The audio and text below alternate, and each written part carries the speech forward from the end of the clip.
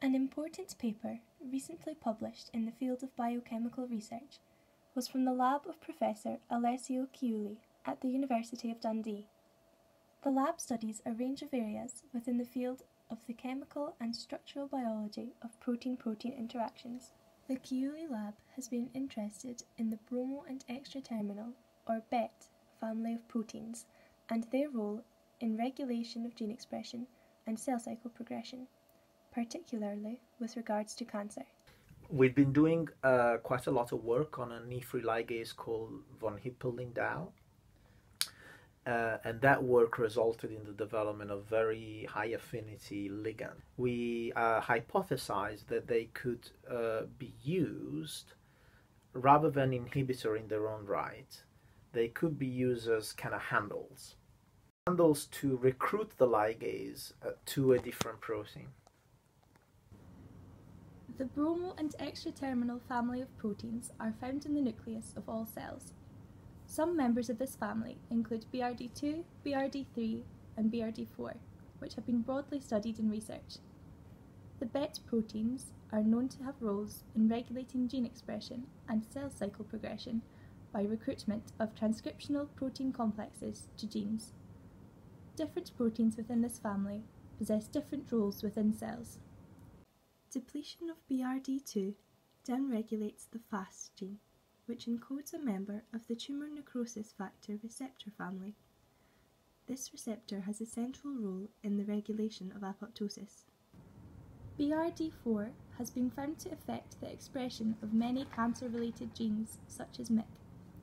As a result of inhibiting BRD4 in cells, MYC expression was decreased, increasing the transcription of P21, a tumour suppressor protein, and so overall resulting in less tumours. Deregulation of BET proteins is a characteristic of several diseases, including cancers such as myeloid leukemia and ovarian carcinoma, as well as pulmonary disease such as COPD. Previous research identified inhibitors of BET proteins such as JQ1. However, these were not specific to individual BET proteins, and undesirable side effects manifested due to the degradation of BRD2 and BRD3. To try and improve the technique, the Ciulli lab took a new approach and attempted to try and remove these BET proteins from the cell altogether.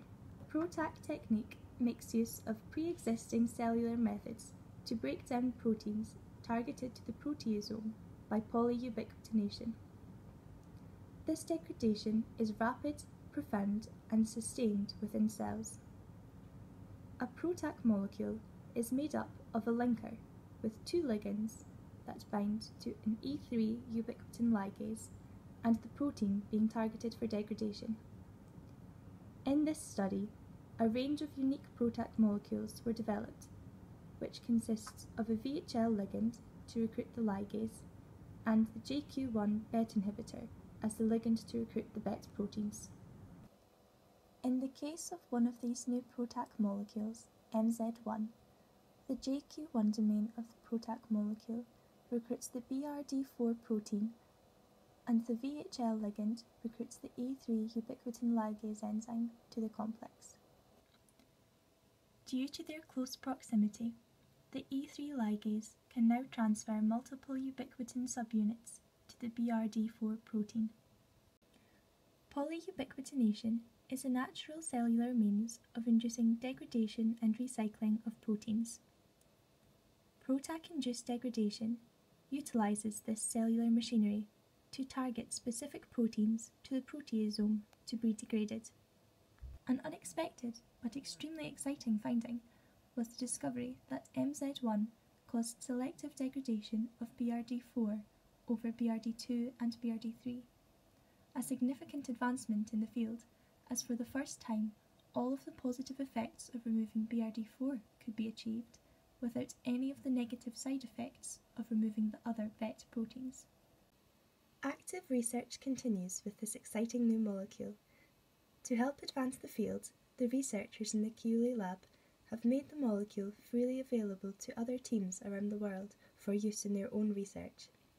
While in pharmaceuticals, these classes of molecules are beginning to enter clinical trials, with results from real patients expected soon.